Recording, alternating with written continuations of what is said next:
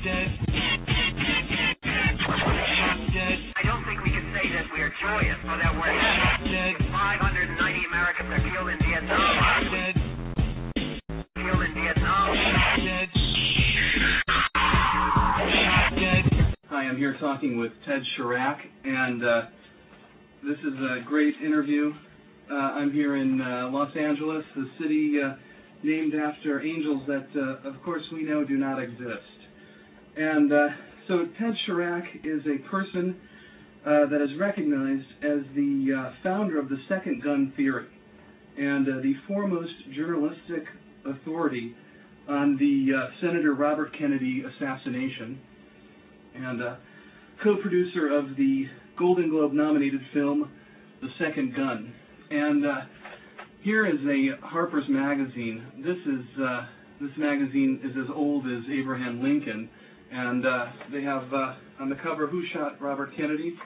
And there's a nice quote in here about Ted Charach, and this says, much of this questioning about the theory that Sirhan was the person that killed Robert Kennedy was stimulated by The Second Gun, a film made by Theodore Charach in 1970. This film, shown around New York in late 1972 and 1973, tilted the whole RFK assassination industry in an entirely new direction. And so I'm happy to be talking with you. It's a great pleasure to be chatting with you, Ted Charach. Thank you. It's a pleasure to be here, Ted. Yeah.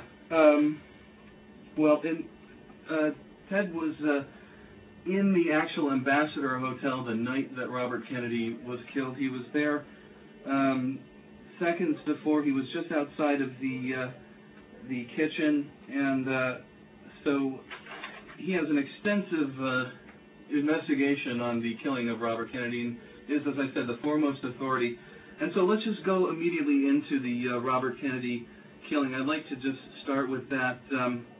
And that was on June 5th, 1968. What is amazing to me now is that here we are in 2003, and 35 years later, and people have not figured this thing out. So they still think that Sirhan is responsible for killing Robert Kennedy. And so let's just go through.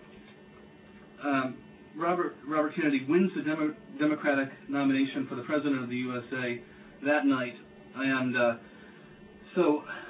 I can't understand why there were no cameras, no video of the killing, no hidden surveillance cameras in the Ambassador Hotel, such a hot political spot. I mean, and now, of course, it's in the news and it may become a national landmark or it may be destroyed. And so I kind of wonder, why were there no cameras there filming? I mean, there were cameras outside, but why not cameras following Robert Kennedy? I mean, such an important person, there must have been more video than being reached or shown to the public. Well, there was film, and a great deal of filming going on. There were news cameras domestically from the United States and internationally, and they were shooting Bobby Kennedy during the victory speech in the embassy ballroom, where people were cheering Bobby Kennedy all the way with Bobby, Bobby, Bobby. And he was in triumph. He won the South Dakota primary and the Southern California primary. And he beat Eugene McCarthy. He had lost in Oregon. So there were still photographers and film crews.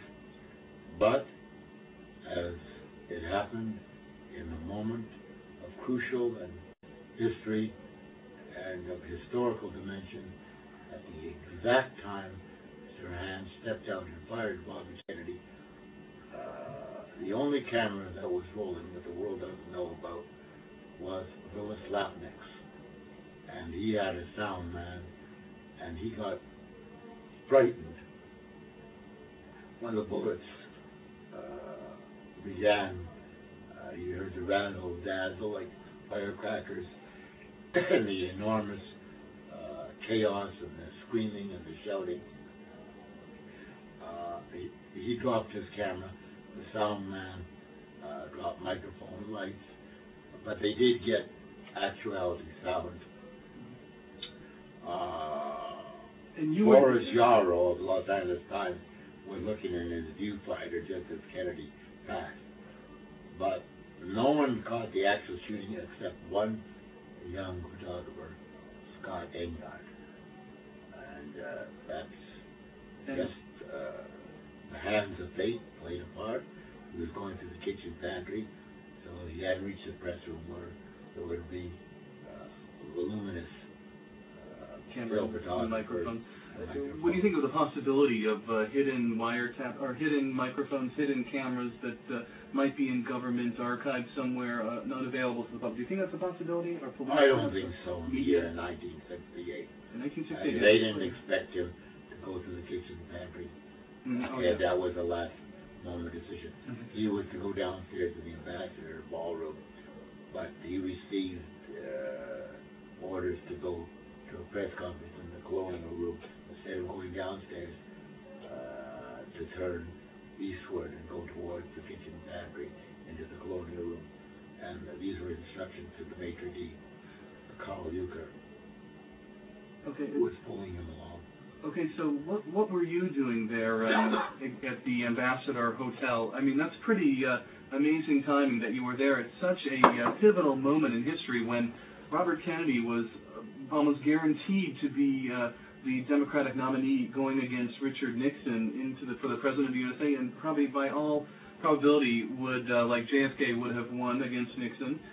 So here you were next to the person that was going to be the next President of the USA, a very smart, sensitive person. And what were you doing there? Well, I was with the press corps.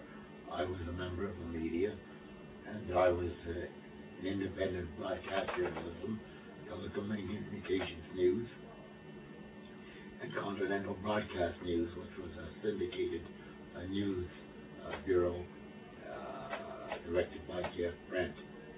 And we were working together covering the event. And I was outside the kitchen pantry door interviewing Bobby Kennedy's brother-in-law, Stephen Smith, who served as Bobby Kennedy's campaign manager. And so when the shots rang out, Steve Smith and I heard them. I stopped the interview, and I told Stephen Smith to go to the podium and calm the crowd down. He hadn't entered the kitchen pantry, so he hadn't seen Bobby on the kitchen floor. And of course he said everybody clear the room, which was a mistake instead of locking and securing the room.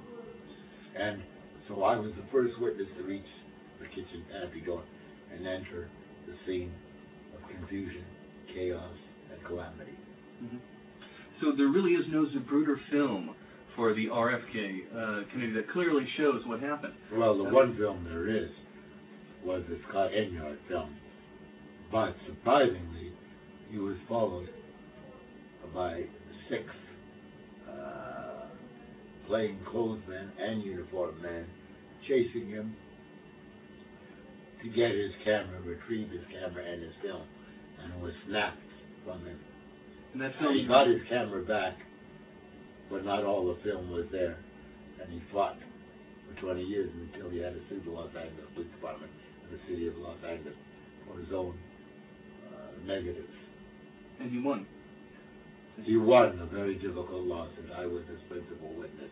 The Scott Enyart trial, Enyart versus Los Angeles, the city of Los Angeles, and the Los Angeles Police Department. And he went on trial. That's a story in itself. Yeah, I think this shows just exactly that the people in the Los Angeles police and the parts of the U.S. government that are supposed to be doing stopping violence and security have some severe problems, and perhaps maybe because they're not democratic and they're not policed themselves by the public.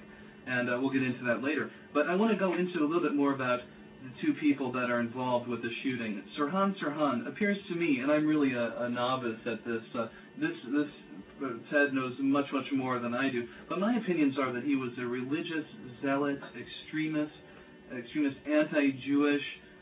I'm not sure if he was Christian, not Islamic, but he clearly was an Arab person. He was of Arabic extraction. He was a Christian Arab, most decidedly, and he was very anti-Zionistic and anti-Jewish. And for revisionists to try to change that today is hopelessly wrong and doesn't service to the truth and to history. He really was a typical religious, average When you say religious, he was involved in the politics of the Middle East, where he came from, Israel and Palestine.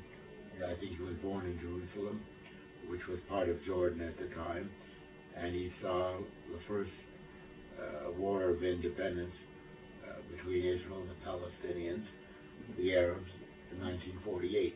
He witnessed that and saw the brutality and the shocking trauma of the times, and he was involved in Middle East politics, very partial to the Palestinian cause. Yes. The religious violence on the planet Earth is just idiotic, in my opinion. And being atheist, why do people believe in gods and devils? And the reason I think is because they're missing basic history and evolution, I think, and also not getting an opportunity to have sex, regular, healthy, natural sex. I don't know. So let's talk a little bit about Gene Cesar, the person that you claim, I think is obvious, is the person that killed RFK by firing 3 times in the back of RFK. So Gene Cesar, on the other hand, appears like he is a Caucasian male. He is uneducated, of course, a male human. He is a conservative racist. He supported George Wallace, a notorious racist. He's connected to the Lockheed company. He was employed at Lockheed and also worked for Ace Security. And so he seems like he's a person that, in my novice opinion, that he was connected to people with big money and high technology. He called the Kennedys, he's quoted as calling the Kennedys, thinking the Kennedys are crooks. And he also says that when the firing happened, he ducked and covered, perhaps a reference to the old 60s film of what to do during a nuclear war or something, perhaps hinting that he did the planet a favor by killing RFK because of the potential nuclear war that may have happened. That's just well, you have to be careful what you're saying. He allegedly fired his gun because he has never been named officially as a suspect or indicted. So we say that Thane Eugene Cesar is the alleged second gunman. Well, clearly the Thomas Noguchi autopsy says everything to me. There was 3 close-range shots fired into Kennedy, powder burns. It had to be within an inch from Kennedy's body. Kennedy grabbed Gene Cesar by the throat and pulled off the clip-on necktie. I think the thing is not too difficult to figure out. But and I think it's a tragedy that this is being covered up, and it's as I say, 35 years later. So he didn't grab Kennedy's necktie. That's an erroneous information that comes from the Christian Turner book, particularly a pseudo-investigator, John Christian. His bow tie fell off at the time he dropped to the kitchen floor. I interviewed Cesar, and he was not aware at the time what I was searching for to get all the information and the true facts, and it slipped out. He was certainly in that firing position. He certainly was armed. He said it was a 38. It's alleged that it was a 22. He told the Office of District Attorney later on that he sold the assassination alleged murder weapon, Caesar's H&R gun, before the assassination in February 1968. I knew he had the gun and used it in the woods in the fall of 1968, and he certainly had it in June of 1968 at the time of the assassination, and I had visual proof, a copy of the receipt. This is the thing. We'll talk about the gun, the 22 that Gene Cesar owned, and that Ted Charach has actually was involved in recovering this 22 from a swamp in Arkansas. That's Operation Tinker Toy, and you'll read the entire story in Termination 2, the RFK assassination Jeff Ecker report, which will tell my story as the father of the second gun theory, and how I developed the theory, gave birth to it, and then delved into the story, covered it, and lived the story, and became familiar with all the players in the establishment, anti-establishment, and what really went on. which is an incredible story in itself. Absolutely. And will be told in this book, which will be loaded with photographs and CDs. The original probe who really killed Bobby Kennedy, which has been suppressed for more than 35 years now. Now this is a book report. It's unlike anything that's ever been written. It's not chapter to chapter. It's chronology format, but it tells a storyline, and it's dramatic, it's bizarre, and more important, it's true. And it's true, and truth is not only stranger than fiction, it's often scarier, and this is going to jolt people. It'll boggle the mind when the RFK Hecker report comes out, the Ted Charach, Robert Kennedy story and saga. The truth that Thane Cesar killed Robert Kennedy is not going away. People, it's very difficult to cover up the truth.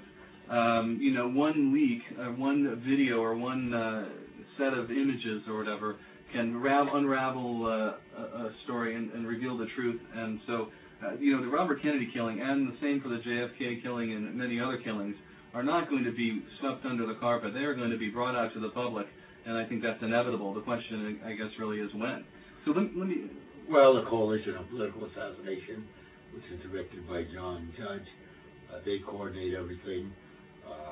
I have websites now, www.rfksecondgunexpose.com, www.rfksecondgunexpose.us, and my own name, rfkgate.com. But all three names will turn you on to my website, and you'll get all the information you want, and especially the new Second Gun expose film and video in VHS, and then later in DVD, and then when the book comes out, the RFK Hecker Report, Termination to the Robert Kennedy Assassination, that'll blow you away. So we have a lot of things in store for you in the 21st century based on the truth and the pursuit of justice in this case, and the advancement of the criminal justice system. And that means independent crime labs which are not under the control of police agencies in America or the FBI, but are truly independent, free from police politics, malfeasance, incompetence, perjury, and yes, cover-ups, like there has been in the Bobby Kennedy case. Yes, and there's not less information as time continues. As time continues, we're getting more and more information, more images, more audio, and this type of thing. So eventually truth will be known. And also this interview will be on my webpage, tedhuntington.org, and you can get this tape in its entirety from that web page. That's terrific, and I urge people not only to view your website, Ted, in detail, and our new website, as I say, www.rfksecondgunexpose.com, and on the DVD they'll get the classic Golden Globe nominee, The Second Gun, 98 minutes, but they'll get the original, the 2 hours and 30 minutes, the director's copy, and you'll get the lecture and conference and the ceremony that West Hollywood did in my honor, an interview. So this will be exciting, provocative, and dramatic, and go beyond the murder mystery and the maze which surrounds the Bobby Kennedy tragedy. It's very interesting and very exciting, and I've been working with young journalist Jeff Hecker on this project for 8 years, although he's been in touch with me now for almost 2 decades, and we're very proud of it. And Teddy has been kind enough to provide me with a copy of The Second Gun. And The Second Gun, the video, is not an easy thing to find, and this is a tragedy.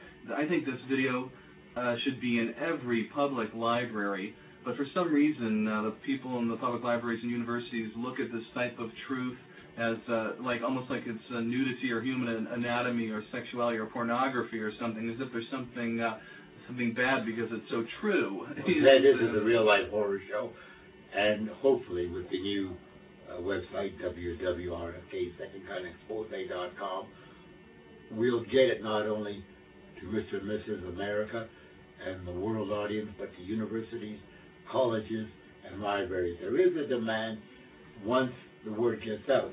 And I really want to tell you, if you want to see a museum that'll blow you away, yes, go to see the 6th floor of the museum in Dallas. There's a lot of money behind that museum, where Lee Harvey Oswald was alleged to have shot at President John F. Kennedy. That's an interesting and exciting and historical museum.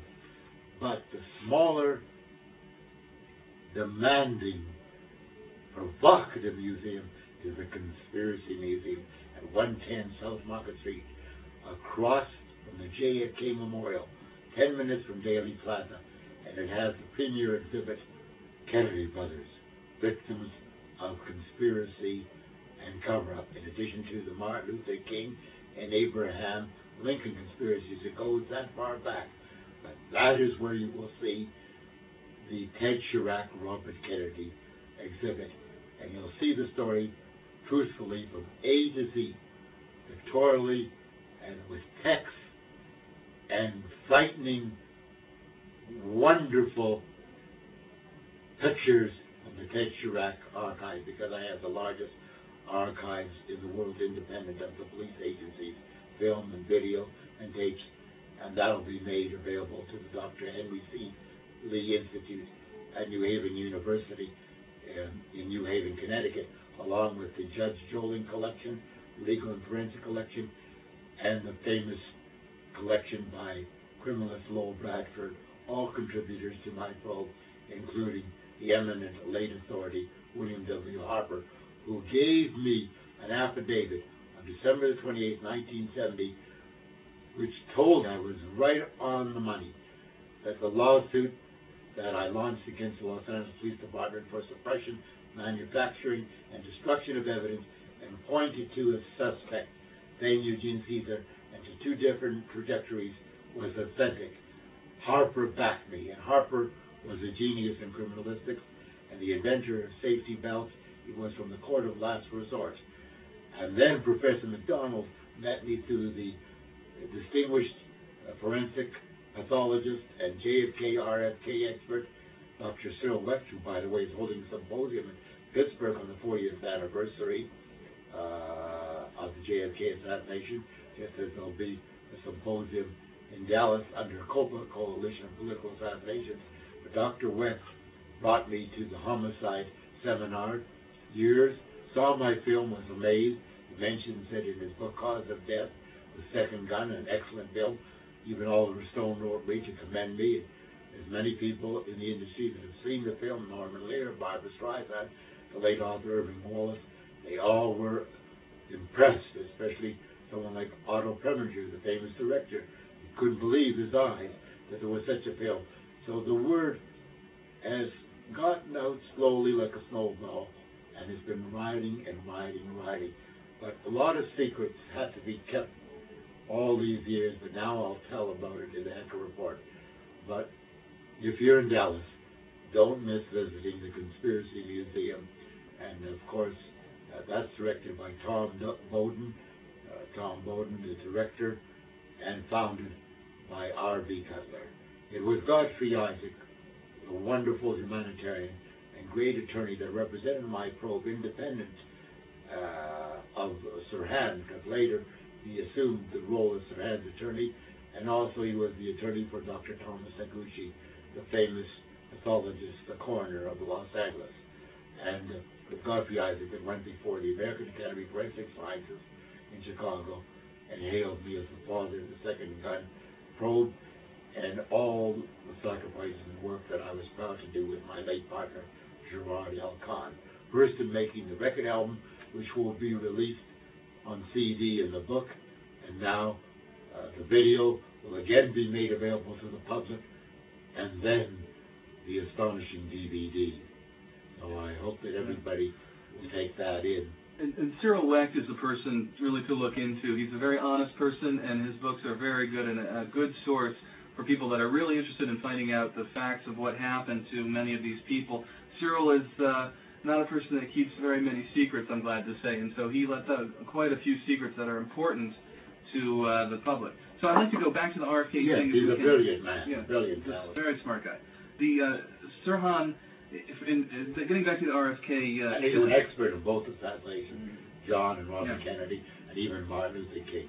He has extraordinary credentials. Yeah. And he also... Hats off this little letter to Judge Joling, to criminalist Bill Harper, Professor Herbert McDonald, and criminalist Lowell Bradford, and one more man that's been in my corner and is a unique individual, William Bailey. Imagine, a member of the Federal Bureau of Investigation, special agent of the FBI that was on the scene and has told 100% that I'm right on the second gun. Bill Bailey. And of course, he gave his first affidavit to the famous prosecutor and author of Helter Skelter and other books, Vincent Bugliosi, who has been a long-time supporter of the Ted Charach RFK probe, including the famous movie star Stuart Whitman, who was nominated for the Mark, who gave me a lot of personal and financial support, along with political activist Jim Horowitz. I cannot fail to mention these names, who really helped me get to the goal line. And that also includes the welcome association with Paul Trade and Alan Lowenstein and their... Paul Trade, who was shot during the Kennedy killing. And Lowenstein was a former congressman, and of course his aide carried on the fight. Greg Stone killed his untimely death, suicide. But I'll have more to tell about these mysterious deaths and the connections, again, in the Robert Kennedy assassination, termination 2 meaning 1 for John F. Kennedy, 2 for Robert Kennedy. The Jeff Hecker, the young man whom I'm telling my story to, who's reporting the Ted Charach story. So you can look forward to that. Definitely. And we're going to get into some details about the RFK killing, and I want to make sure that we do. And I'm just going to speculate for a minute, getting into the RFK killing, that Sirhan is a typical young male, no science, full of far-fetched religious stories like most people of gods, devils, and angels, like one of thousands of misguided, uneducated, sexually frustrated young males, as I was, and millions of people are. He was into the occult. There's a lot of evidence. Well, when you say the occult, what is the occult exactly? Satanic worshipping or God worshipping? Or a theosophical society that you use violence for political means. It was founded by Helen Volansky, if I remember. So Sirhan gets the idea in his head to kill RFK, and he follows RFK around L.A. Is that true? He actually followed RFK for a couple of days? He and other co-conspirators, yes. Mm-hmm. Okay, so... and he was in the ambassador, Bashar Sirhan was in Ambassador Hotel on Sunday, June the 2nd, 2 nights prior to the 4th and 5th. And like Mark David Chapman for John Lennon, the liberal group, or whatever exists of it, and the Democratic Party failed to detect Sirhan with a gun and ammunition. I mean, incredible failure for the Stop Violence people in security.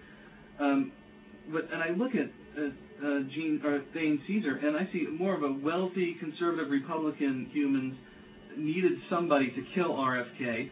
They know about the Sirhan attempt, but Sirhan is completely independent, and they find Cesar at Lockheed from a vast camera network. Cesar is politically motivated. He admits donating to the George Wallace, who's a known racist campaign. He hates to see RFK elected and the nation going to the non-racists, but is also stupid and violent.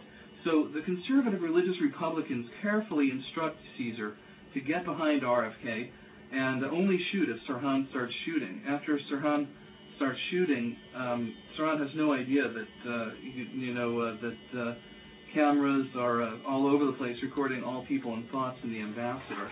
And so, this is something to speculate. He was an ultra-right winger, and insofar he was a gold brick. That's the information I got. In other words, somebody that would do anything for money, and he was very opportunistic. And he worked for Lockheed in the plumbing department. Yeah, this could have been one of millions or thousands of people. So, killed for the president or for God or, many of these type of, because they're not educated. His frame of mind was anti-Kennedy, anti-liberal, anti the democratic process. And racist. He was a racist, a bigot. And I was able to seduce him with my tape recorder and get the proof. When he was unaware of what I was looking for, it took me 60 months to hunt down Cesar. So but you got to talk to Cesar. Yes, that's I was amazing. the first to get an interview with him, and I photographed him too in 1969 in two different meetings, October 7th and October 4th of 1969. I was the first in the world to get him, and I kept it secret. Contrary to the Dan Moldea book, which is a whitewash, the world didn't know about Cesar's alleged connection to the RMK assassination until I brought it to the public in a press conference at Godfrey Isaac on June 4, 1970. And I took a lot of heat, a lot of static, not only from the establishment and the police forces, but from the electronic journalistic community and the LA Times at the time blacked out. But I carried on the fight, and I got to Harper, and I later feel have been vindicated. Yeah, this is absolutely amazing. I cannot believe that this human is not more wealthy and not more shown. And I mean, you just had a lone struggle for truth, and I think it is. I just can't believe it. I'll talk more about that later. Well, thank you, because there was a conference recently, the 31st anniversary by COPA and the Citizens Committee to investigate Kennedy assassination, and I was in the audience. It was surrealistic, not as part of the speaker's platform, and I had to remind them politely, diplomatically, but with self-assurance, like Will Vincent Bugliosi, the famous attorney, stated so often, Ted Charach's voice was a lonely voice out there in a wilderness when no one believed there was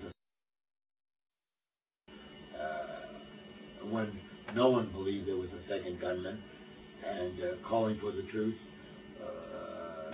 in the Robert Kennedy assassination, a tragedy which shaped the course of world history and brought into focus the second gun. So I have some important, credible people on my side, and deservedly, I'm very proud of it. So there's, and you should be, there's the video of RFK finishing his speech as he says, okay, and let's take it to Chicago, let's win there. And he walks off, and so he walks to the kitchen. Cesar puts immediately his left hand on the right shoulder of RFK and stays very close behind RFK moving forward. He takes it upon himself, Cesar takes it upon himself to come up behind RFK and get really up close to his back. And so... Well, it's very interesting that the Houghton book, Robert Houghton, which is the chief of detectives, Special Unit Center for Los Angeles Police Department, the 47-man task force, when the book came out after the trial, he was saying he had no security guards, and there was no security guards in the kitchen pantry, and there was no right wing in the kitchen pantry. I proved Detective Houghton 100% wrong. I proved that Cesar was a right winger, and there were security guards in the pantry, and uniformed and armed. Again, I took the heat. There was nobody out there but myself and Godfrey Isaac. We faced the public here in Los Angeles in 1970 and again in 1971 in New York and Washington press conferences, and then Baxter Ward, the crusading Channel 9, KHJ, now KCAL television, took the attack. He took it to the people on the airwaves. He had the guts to tell the people the facts, and told my story and the Harper story and the Bill Harper affidavit and how it came about night after night. Later he became a Los Angeles County Supervisor, and he opened up hearings in which I testified in false rain, my late friend Lillian Castellano. So this story has gone in waves, like shifting lower, higher, and higher, and higher, bigger and bigger, and the truth will make us all strong, and stronger, and wiser for it. And for such a liberal person as Robert Kennedy, that the ultra radical right, far right winger Thane Cesar was chosen for security. I mean, a person that was diabolically or diametrically opposed to Robert Kennedy's views and the views of most liberals. I think, what were the people at Ace Security thinking? I mean, if that was just a very either stupid choice or was an intentional choice, that, you know. Well, those guards, like Cesar, were brought in from the outside, and that's the mysterious connection to this case that no one has delved into it. Again, we'll delve into it deeply in the RFK Ecker report in Termination 2 on the assassination. People will learn more details from that book report. Okay, so Sirhan, well, RFK and Cesar move through the pantry. Sirhan moves towards RFK from the front, and Carl Euchre blocks Sirhan. Sirhan never gets less than 3 feet from the front of RFK, and Sirhan pulls out a gun and starts firing from behind Euchre. All right. Well, in front of Euchre. He left from 12 feet. Let's get this straightened out. The gun muzzle was 3 feet away from Bobby Kennedy. Yeah. Maybe the closest 2 feet. But we had an expert witness, the banquet captain, Edward Manassian, and he said a yard to the grand jury. According to reports by qualified witnesses like Pete Hamill, the New York writer and columnist, who was walking backwards, and others, and Time Magazine, United Press International, all the news bureaus, they drew Sirhan standing 4 to 6 feet with his hand stretched forward. He never got closer than 2 feet with the gun. The muzzle was 2 feet in front of Euchre, 1.5 to 2 feet, but 3 feet from Kennedy. And now, when an accident happens, you have 10 different stories. In this, there was a consistency. Everyone was saying, Sirhan, Bashar Sirhan, had his arms stretched forward, and he'd have to be doing an Arabian tango dance to be in 2 firing positions at once. Yeah. All the wounds are from the rear, right to left, back to front, and down to up. We'll get into it. So just actually before that, I should have mentioned that Bobby Kennedy reaches and shakes hands with a busboy human there. Is that true? Just before that is true, but then what people lose sight of, and a lot of lecturers, I know this as a fact, as a witness, Carl Euchre, the maitre d', was a very credible witness. He was the prosecution's key witness. He had finished shaking Juan Romero, the busboy's hand. And Ted, this story does not come out in recent stories of Juan Romero and Light and other stories written in the time on the 35th anniversary. This is very important. Euchre swears up and down before he died, and I had the first interviews with him and all the other key witnesses. He had already turned from Juan Romero and was facing Sirhan.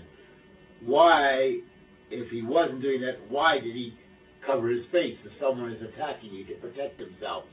So Euchre dropped his hand. In other words, he was holding his hand in Euchre's left hand, and he dropped it.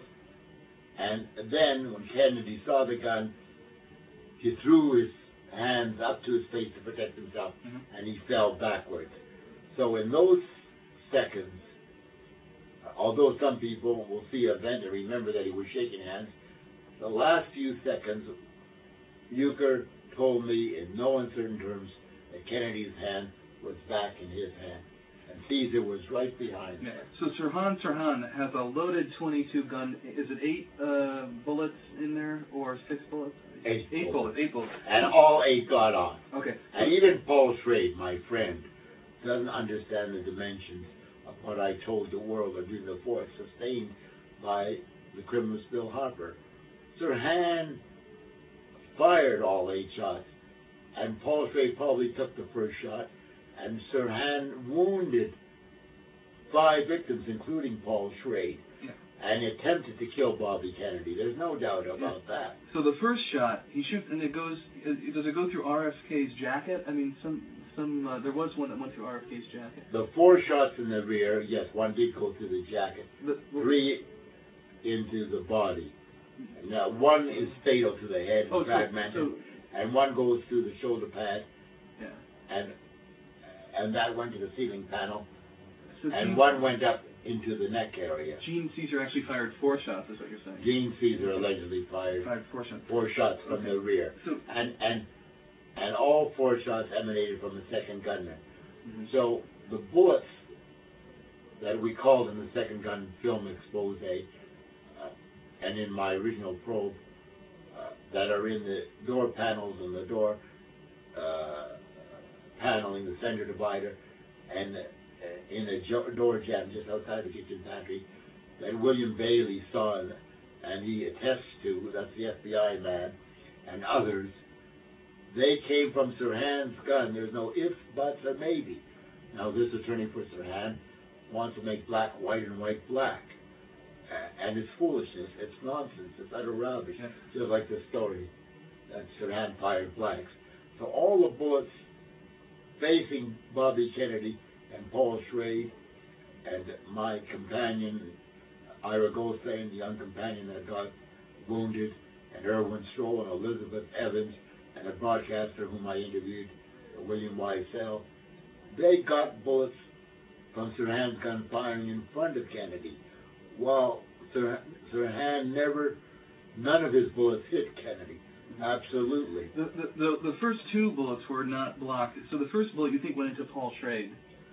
Yes. Was standing next to Kennedy. And Kennedy, behind and Mr. Euchre didn't say, "Hello, Mr. Assassin, how are you?" He grabbed him in a headlock and threw him over to the steam table. He stopped after the second shot. After the second shot. And he's absolutely sure. He told me that in audio interviews and later in film, before any book came out.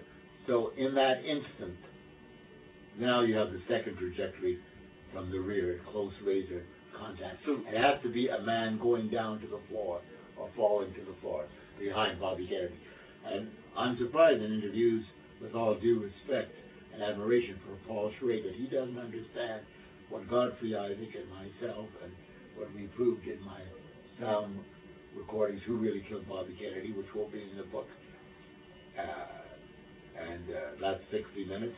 And in my film feature documentary, The Second Gun, which is a real-life whodunit, it establishes, again, that the bullets that emanated from Sirhan's gun was in in-front firing position and wounded all the people. Let's go through the shots. The first shot Sirhan fires hits Paul Schrade, who is behind Kennedy. Is he not? But behind Thane Cesar, too. So he might have had a good view of Thane Cesar shooting. Not really. Cesar was very close to Bobby Kennedy. He'd be on it would be... On the other side, Kennedy's left. Left. But from Kennedy's point of view, you could say it's to the right. He's walking forward, but Caesar's on the right-hand side. From behind Kennedy, Caesar's on the right, and Schrade is on the left. From behind Kennedy. Kennedy is behind. Paul Schrade is behind Bobby Kennedy. Yeah. Caesar's right behind on Kennedy's right. Yeah. Okay. On Caesar's left, though. And so Paul Schrade is hit and wounded, but he lives, and it wasn't serious. And then for the second shot, what happens with that? Or does people know, or nobody really knows? Oh, no. William Weissel took a shot, and one was allegedly supposed to have gone to the ceiling and then come down ridiculously, and he had Elizabeth Evans, and my associate from Continental Broadcasting went through Erwin Stroll's pants, and then another bullet hit him, and then hit Ira Goldstein. 5 shots hit the victims and 3 into the wood panels. That makes 8. And 4 from Caesar's gun, allegedly, makes another 4. So that's 12. So when did Cesar pull out his .22? Was it in his pocket and it was loaded and had 8 He bullets? pulled it out instantly. At the first shot, or after the first or second shot? Yeah. And I got him on tape saying he pulled. He later denied it. He told the LAPD one story, the FBI another story. He didn't want to be taken before the grand jury. He wanted to be kept out of the investigation. I can understand why. And instantly, he took out his gun, and that's when the witness saw a security guard in uniform fire. Within the first or second shot of Sirhan, the second Sirhan starts shooting, Gene Cesar pulls out his gun. He uses his right hand to get the loaded .22 out of his pocket, not the .44 he had in a holster, I guess. I'm not sure where he had it. Well, not a .44. Oh, no. Cesar claimed it was a .38, but no guns were confiscated, so we don't know which gun or, it's alleged that he had his .22 and it was a backup weapon. But, so Cesar must have been relatively nervous. I mean, he's killing the next president of the USA.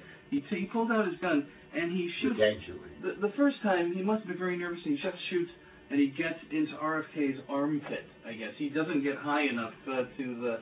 Well, he's falling to the floor. Oh, he's dropping to the floor. So he gets all four shots off, and he panics. He doesn't stay around. He runs out of the room. Well, I mean, he gets one shot... He doesn't believe that he did what he did. That's the thing. He locks that on his conscious mind. He proudly approached the police and said, I suppose you want a statement from me. That sounds to me like he knew he was an epical human that had done a terrible thing on the police rounded up all kind of witnesses. He had to volunteer. They didn't want to even question him. He had to approach the police himself. I mean, according to one thing I read. So he shot once nervously. I question whether he was really falling down because he had some precision there. He shot into RFK, got his armpit. The second shot into his armpit too, I guess. The third shot, though, fatally into the back of his skull. This is the shot that kills RFK. He must have regained a second to think and regained his composure before he dumped a bullet into the back of RFK. It could have been the fourth shot. Some people or the fourth shot, perhaps. Yeah, how did he get a fourth shot out after? Well, or it could have been the first shot, and then a shot through the armpit, and one in the back of the armpit that went out through his chest and up to the ceiling panel, and the one that went through the shoulder pad went to the ceiling panel. Yeah. That didn't go to his body, but one went right up to his neck. So the one through the shoulder pad didn't touch any part of his body. No, went through the shoulder pad. That's why they say 3 shots. And oh, I see. But it did come from behind in your case. Yeah. And that's interesting. Eyewitness Donald Shulman, the courier for CBS, when we interviewed 10 or 15 minutes after the assassination, he claims, of course, that he saw the guard pulling out his gun instantly and fire. And he remembers 3 distinct shots. I had other witnesses believe there were 10 to 12 shots, like Booker Griffin. All this was researched during 1968, 69, before I filed the first lawsuit. So nobody sees RFK turning around and grabbing Cesar by the throat, pulling off the clip-on tie. No, that's a story manufactured by John Christian. It's a phony story. None of the witnesses say that they saw Kennedy grab him in any way. We knew that I first learned on tape that his tie dropped. The first time Christian heard about the second gun aspect of the case was at my Los Angeles press conference on June 4th, 1970. A date, 1970, a date 2 years after the assassination, a date that you will find in none of the books on the RFK assassination, because the books are complete with historical revisionism and fabrications. Mm-hmm. And Christian contributed vastly to that. Mm-hmm. Okay, that's very interesting. So at one point, I'm not sure what bullet from Sirhan's gun, but Rosie Greer and Carl Euchre wrestled the gun away from Sirhan. Yeah, well, Rosie Greer, he cried when I interviewed him. He wasn't where he was supposed to be. They tried to make him out the hero. The real hero was Carl Euchre, who stopped Sirhan after the second shot until Caesar's alleged murder weapon did the job. The real hero is Carl Euchre, who probably saved Kennedy's life if there wasn't a second gunman. But Rosie Greer and Rayford Johnson, the athletes, they rushed from behind and helped Carl Euchre and other people. Kennedyites pounded the table, and the gun was posed in Sirhan's hand, and they said, "Get the gun, get the gun." It was madness going on in that kitchen factory.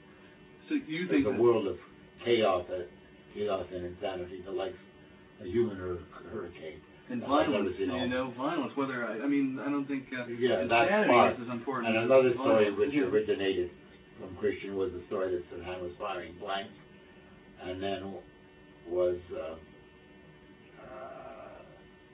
engulfed and mushroomed into fantasy land, Disneyland, by a researcher named Rosalind Magnan, and then taken as part of the crusade by another writer, Linda Pease. So they do get the gun, Greer and Euchre get the gun away from Sirhan. So how did he get off 8 shots if the gun was wrestled away from him? That was after the 8 shots. Well, they shot, the gun was posing in his hand, and he was firing wildly. He couldn't see Bobby Kennedy because Euchre had him over the serving table, the steel table, and had him in a headlock. And so with the other Kennedy people and famous photographs, they started shooting pictures, pounding Sirhan, his arm on the table, trying to wrestle a gun from him. So, for example, probably shots 5, 6, 7, and 8, the last 4 shots probably just went off to the side or something, didn't hurt anybody or didn't connect with any human. They hit the center divider and the door jam. And later on, the FBI man or the FBI personnel, they weren't officially in charge of the case. They saw these bullet holes. And so did other photographer, John Shirley. And there was Associated Press photograph which showed a bullet in the door jam. They all came from Sirhan's gun. And that sounds like one pissed off human to just keep firing, angry perhaps, I don't know. Yeah, he got off 8 shots. Yeah. So it's a very distinct trajectory.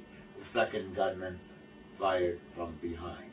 So then what happens, Caesar puts his gun back into his pocket, the gun that kills Kennedy, and I guess into his pocket, and then no cameras or microphones, only one ABC video that doesn't show really anything, and 2 or 3 audio tapes are shown to the public.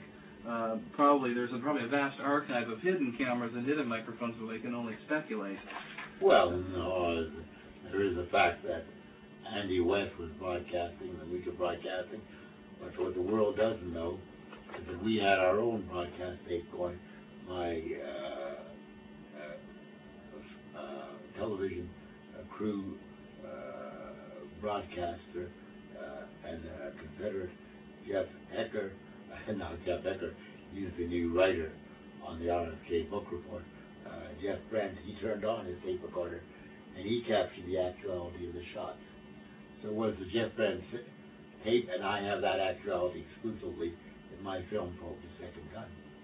And on my sound recordings, my audio probe, really killed Bobby Kennedy. So after the shooting, Caesar's not even questioned until he approaches a person in the police and says, "I suppose you want a statement from me." Sort of hinting. Well, they were taken down to Rampart Station. All the witnesses were gathered in a room in the embassy ballroom, and they interviewed him, but he didn't want any further interviews. And he gave an interview to the FBI, and he told them, by all means, keep me out of it. He had plenty to hide. And nobody came bother him until I came after 16 months. And of course, I didn't tell him what I was looking for. I just let him rattle on and talk, and got all the facts. Mm-hmm. And then, of course, I did psychological stress evaluation tests on the tape. Well, I don't know. It's like a polygraph. I'm not sure how much that. I don't really. Well, it's not admitted in the court of law, but it's interesting from the point of view that it destroys the validity of the polygraph test, which is gun science anyway. But you can take your own point of view. Yeah. So after the killing, his gun, of course, is not even taken in, or he's not even searched for a weapon. And the people protect Gene Caesar. Why do they protect Gene Caesar? Caesar... You have to understand that when you read the RFK Equity report, the Ted Charach, Bobby Kennedy saga. In other words, He's only a cog in the wheel. He's a spike in that big wheel. And he's a player, like Thane is a player. In other words, it was important that they didn't know each other, and they're utilized. Obviously, if it was successful, we would have seen a Jack Ruby where Thane was eliminated. But in those seconds, you can't get into Caesar's mind. He allegedly made the decision to fire his gun and shoot distinctly at Bobby Kennedy. But Thane is a programmed, hypnotized assassin. Caesar is a marionette, a puppet, like the other guys. It was soldier, more like a foot soldier that basically... So he doesn't know who is managing him and who's behind. He's brought in like the other guards to William Gardner's head of security. And that's the story. And you can read a lot of the details in Mafia Kingfish, Carlos Marcello, and the JFK assassination. There's a chapter devoted to my work by John Davis. The other good book besides John Davis, who is a prolific author, is a brilliant by David Chime, Contract on America, to understand the elements. Or even Sybil Link, Bert Sugar's book, The Assassination Chain. Just think that if Caesar is captured and tried and convicted, that would involve other people, like the people at Lockheed that employed him, the people at the Ambassador that were in charge of security, and Ace Security. I mean, they would all be brought into this... Because they wanted to protect reputations, and heads would roll. They had a particular offense, the police department, and the official investigation. And you'll never see the day where Caesar is indicted, or that this story will ever get in the court of law, let alone a blue ribbon congressional investigation. It's going to go down into the history books as one of the unsolved crimes of the 20th century. Well, I think it will be exposed eventually when all the video and more... well, it's exposed in the second gun expose, and it'll be exposed in Termination 2, the Jeff Hecker RFK report. Still, Caesar did the shooting, though, and others would escape serious jail sentences, I think, because he was the human that did the firing. So, I mean, they just simply paid him or instructed him or commanded him or whatever. Well, they could toss him away because if Kennedy gone through other exits, there were other conspirators and other security guards. And if it gone over as planned, I guess Thane would have been fired upon, and he'd be dead, but it didn't happen that way. Thane totally missed Bobby Kennedy, and the security guard fired distinctive 4 shots at that moment, finishing the job. He didn't get his gun out far enough to hit Bobby Kennedy. There was panic in that room, and he professionally knocked out Bobby Kennedy. And that's what Harper says. It was a professional hit. While Thane shot was that. Shooting was that of an amateur and wild. Absolutely, yeah. Thane was completely unconnected to the vast, wealthy, high-tech machinery that Gene Caesar was connected to. So minutes later, being unwashed, undemocratic, and uneducated, religious, and never policed or punished for violence, the people in the highest parts of the Los Angeles County and City Police and across state and FBI send the order through the camera nets that Thane is to be the only person tried. And this is easy. The local, or the 4 national television stations are owned by conservative religious people and perhaps fear possible violence on individual reporting people if they run stories implicating Caesar. I mean, all that is needed is one DA to not charge Caesar, or 1 or 2 public defenders to not bring him to the stand. Well, if that egg falls, it doesn't take much. Then the whole house of cards falls. They have to protect their reputations, because that opens up a whole can of words if there ever was an indictment.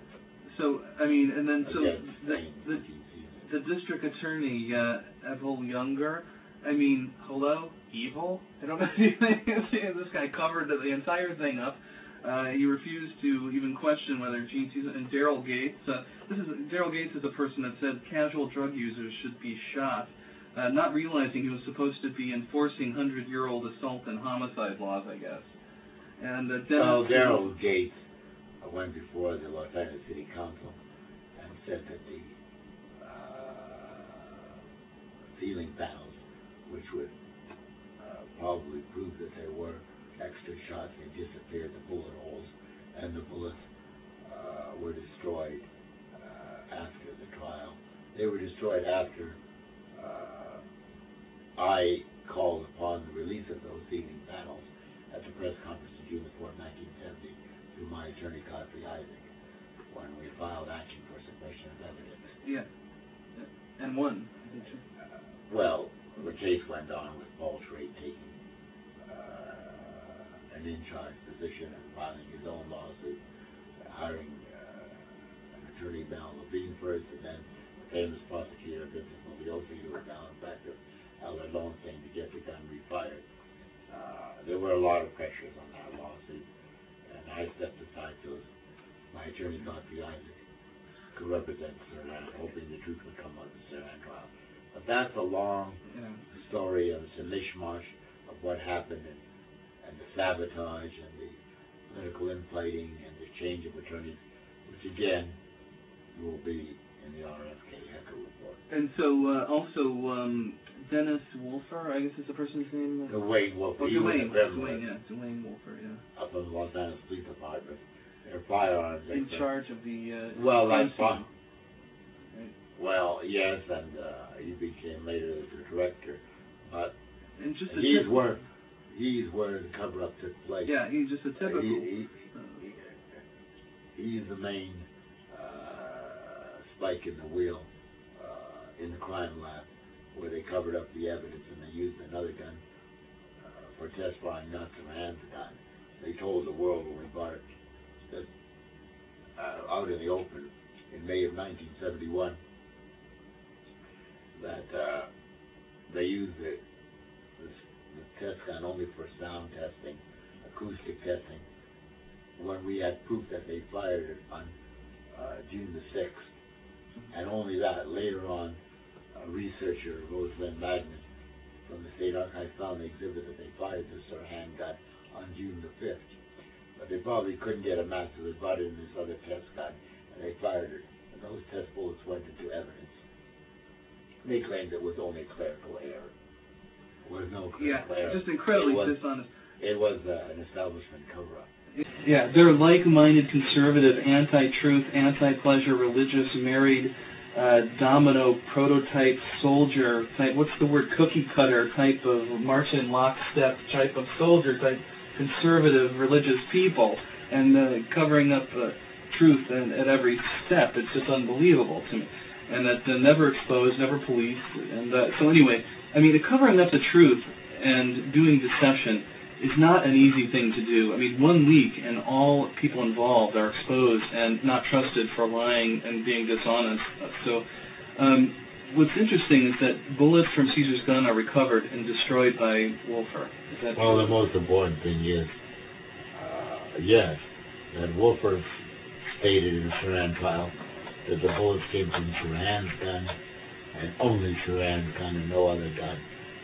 Well, that was the worst kind of perjury, to quote criminalist Lowell Bradford, because later a 7-man panel of famous criminalists could not substantiate what Wolfer told the jury and the world, that the bullets did match.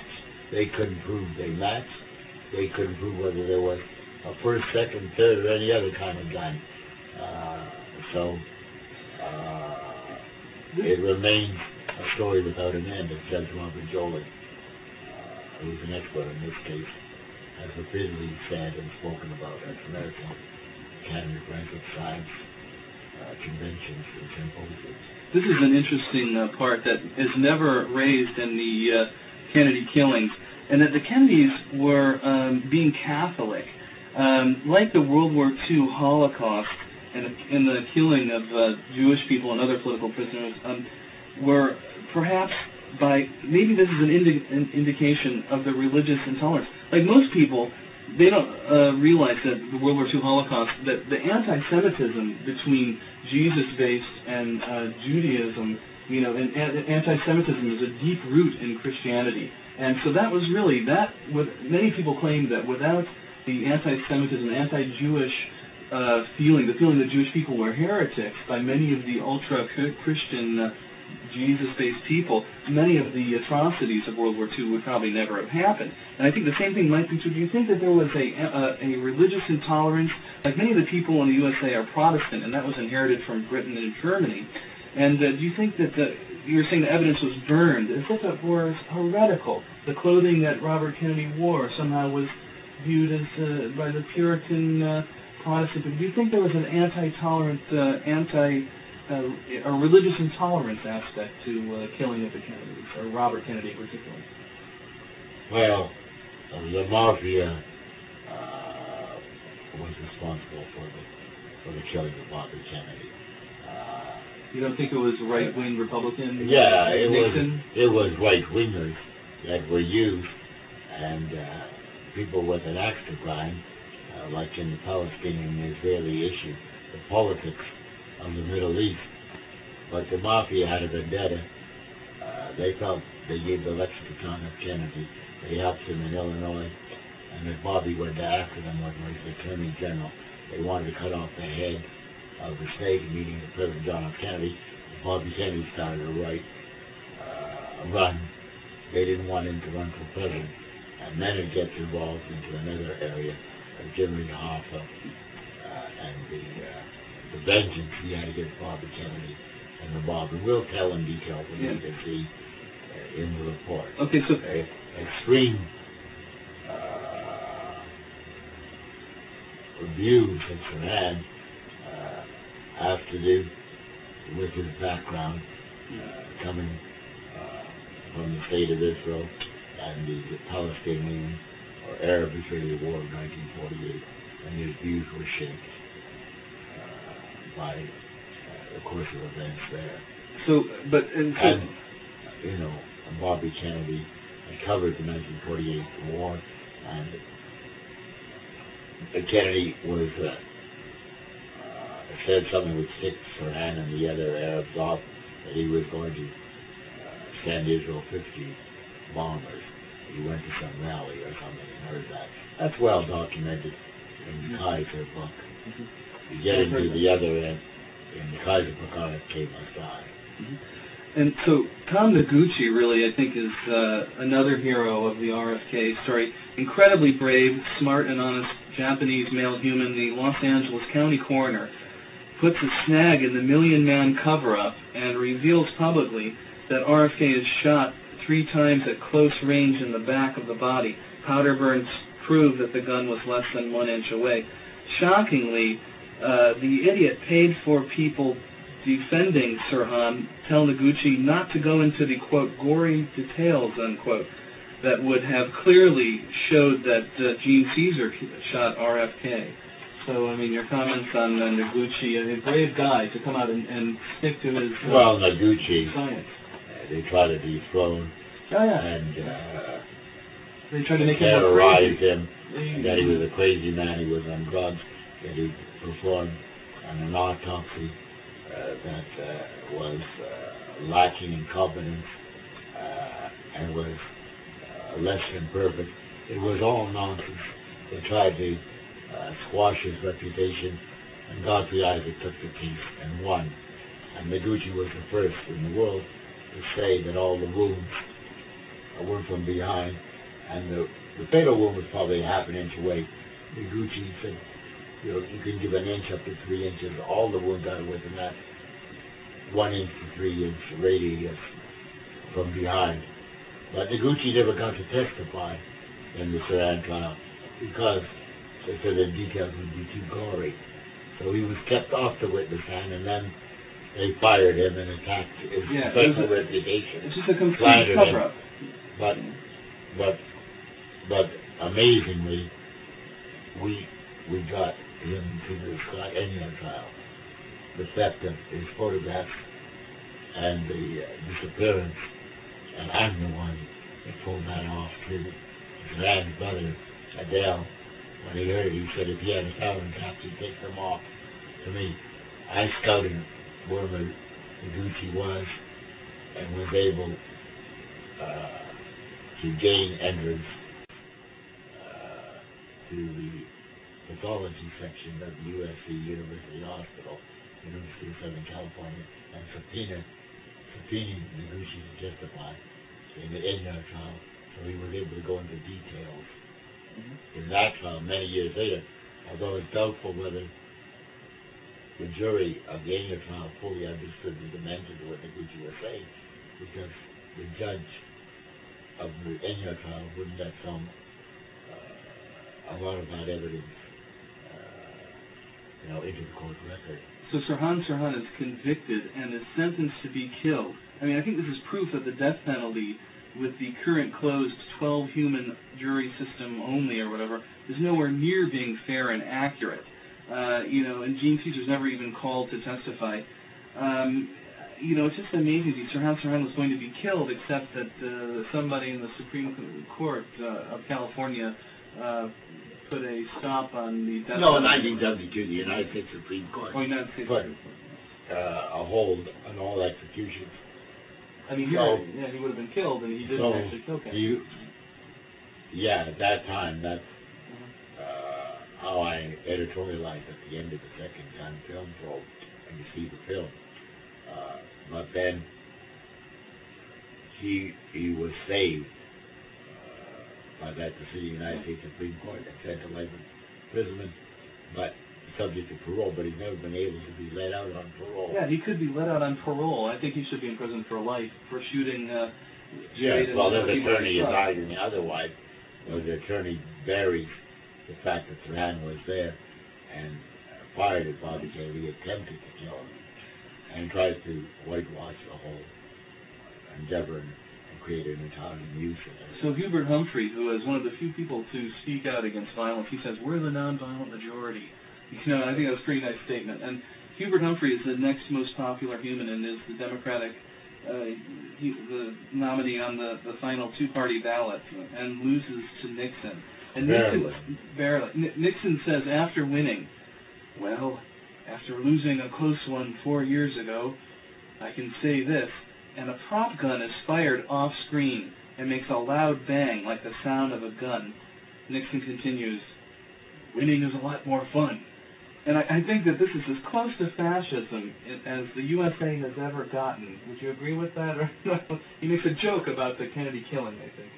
Well, there's a lot of extreme statements, Ted, that were made. He was a brutal, brutal guy. And some are made. Well, again, read Mafia Kingfish by John Davis, A Contract on America by David Stein. And you'll read the whole story. But, to me, reading text, it's difficult to know if it's really true. Now, if we had some video, surveillance video, or video of what people were thinking, then I would believe it more. That's really what we need, audio tapes and things like that. Although they can be faked, but still, an image is a much more convincing piece of evidence. So do you think that Nixon was connected to the RFK killing? I mean, Nixon clearly benefited. I guess the theory is if you're not the most popular, kill the competition. I mean, it's a sour victory. But, he did not want to run against another Kennedy. Again, it's documented in the books. But I will tell the entire story. There was Watergate before there was Watergate. That's why I say RFK Gate of Nixon with Attorney General John Mitchell and their connection to a source that's very well known. A mafia attorney, and there'd be plenty of money and resources put behind to eliminate Bobby Kennedy so he shouldn't run against Nixon. So the deed was done without Nixon played an unwitting role in this, but the deed was out with it. He didn't have to have formal knowledge. And Nixon was just a bad guy. We were going to get the Kennedys educated, enlightened. And there's a lot of behind-the-scenes details. I don't want to discuss it till the RFK report comes out, in the Hecker report, and then you'll understand the dimensions. But in the interim, you can read the Davis book, Mafia Kingfish, and then the Shine book. So Nixon was clearly linked to Frank Sturgis, or Frank Fiorini Sturgis, and E. Howard Hunt. through Watergate. Sturgis is most likely the human that shot JFK from the front. This is JFK in 1963, from the front behind the picket fence. And Nixon later says, the famous quote, "There can be no whitewash in the White House." Almost as if, I mean, when you hear the word whitewash, the first thing you think of is picket fence and Tom Sawyer and this type of thing. And I think it's an appeal, the use of the word white, to racism, to white, perhaps expressing views of white supremacy and racism. Nixon was, you know, a so-called anti-communist trooper human. I mean, even through, even though he cared little for democracy, truth, freedom of information, or science, I mean, do you think that he planted the microfilm in the pumpkin, ruining Alger Hiss's career? Do you think, I mean, because he's that type of person, I think, that would plant videotapes. Well, a lot of speculation. I wouldn't doubt anything that Nixon did based on the fact. I'd recommend all of his Stone's books. I mean, film. Nixon. It's an extraordinary film, and tells a whole story. And there are many books on this. People will be analyzing Nixon 100 years from now. He was a weird and strange and diabolical character in history. And he was a thug of a human. And the story, whatever you read and want to delve into the JFK assassination, there are many researchers that come to the COPA Coalition of Political Assassination Congresses, or come to Dallas this year in November 2003, and they have their viewpoints and they have solid information. And much of it often is speculative too. But I do know of the lynchings in the RFK assassination, and I'm going to connect all the dots. Something that Dan Mulvey, the last major author on the Bobby Kennedy assassination, could not do, did not do, and I promise I will. That would be awesome. Without censoring yourself or any information in any way, please connect the dots for all the public, and they are vastly underinformed. But this is a book report, and it's using the chronology format, but it'll be different than any book that's ever been published, and I'm sure, well, you know the word will hit the fence when when the Echo report comes in. So here we are in 2003 AD system. That's where the Christian time system we're in. And 35 years later, between the killing of Robert Kennedy and now, Gene Cesar is never charged. He lives 35 years of freedom. He not even one story on TV and movies. All the people in TV news, music, acting, television, and film, not one person reveals that Gene Cesar killed RFK to the public except you, Ted Charach. Do they live in fear? Did they support the RFK killing? Are they just simply stupid and uneducated? Are they as fascist as Cesar is? Or are they just simply apathetic? I mean, what is your explanation for the complete apathy and not a mention that Gene Cesar might be even remotely connected to the killing of RFK? Because they can't admit to that fact. Otherwise, their professional reputations, law enforcement, and American justice is on trial in America. Once one link goes, and the whole chain breaks down. And the only one who's saying that today is Sir Hans Stern attorney, Larry Teeter, but he's trying to absolve Sir Hans of any guilt whatsoever, saying he's not culpable in any way, that he's totally innocent. And that is totally ridiculous and without any foundation. But I mean, we can make a case that Sir Han had no criminal intent. Well, he knew what he was doing. I think there's plenty of intent. He pulled the trigger. But it's the same thing as protecting Dwayne Wolfer, who became the director of the crime lab. The heart of the Robert Kennedy conspiracy and cover-up, as is demonstrated in my exhibit in Dallas at the Conspiracy Museum, is the fact that the cover-up took place in the crime lab. And in California, too. And why did the world cry out when 7 experts couldn't match the bullets? The press loses sight of that factor. And Wolfer then committed perjury by saying that he did match the bullets. There's no way he could match those bullets. They can't be matched. And I mean, unless Sirhan was, the new technology was used to physically move his muscles to pull the trigger by beaming things out of the back of his brain, I think it has some sense. Well, we'll tell the whole story of Operation Decoy. Yeah. And I went to Alabama, Arkansas mainly, Missouri, to the States, 5 different trips looking for the Cesar gun. And if you lost a little needle, and it's very hot and humid in this room now, I'm having a lot of trouble with my eyes. The tiniest needle in the cupboard would be easier to find that needle than to find Caesar's alleged murder weapon. But we do have Caesar's weapon. You can see it at the Conspiracy Museum across the JFK Memorial in Dallas, Texas. So that's it was dredged from a swamp. And we'll tell the whole story. Yeah. And people came running out of the bushes or whatever at the time. With guns and silenced the thieves that I knew and identified many years ago. You had to get him out of prison for this gun. Well, he got out of. Yeah, one of the thieves had a big long rap sheet, and he got out of prison. And then we sent down heavy-duty men, let's say, almost 10 years ago, and they completed the research for Caesar's gun. Based on my research, Operation Decoy was a success. It was brought to Los Angeles, tested by Seal Laboratories, Dr. Arnon Kumar here, and then I facilitated sometime later for it to be removed to the Ted Charach RFK exhibit at the Conspiracy Museum in Dallas, Texas. Okay, then a showcase there. Quickly, you talked with Gene Caesar. What are your impressions from that interview? Well, that's a good question. Thank you, Gene Caesar. Like I've indicated, was a bigot. He was not too smart. He was kind of a dumb guy with an attitude.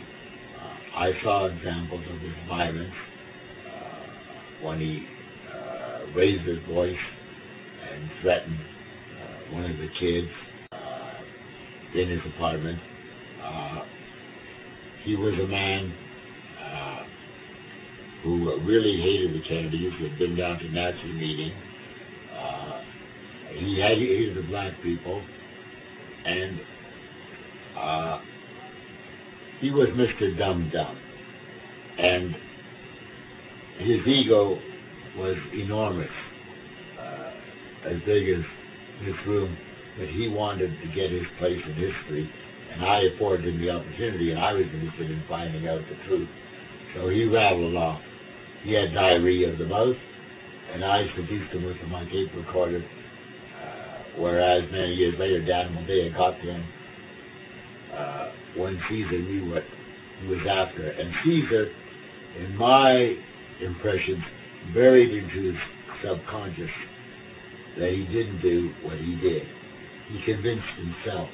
In years had passed, he wasn't questioned by law enforcement authorities. Nothing happened until I came out. And then he claimed he didn't even own a 22 gun.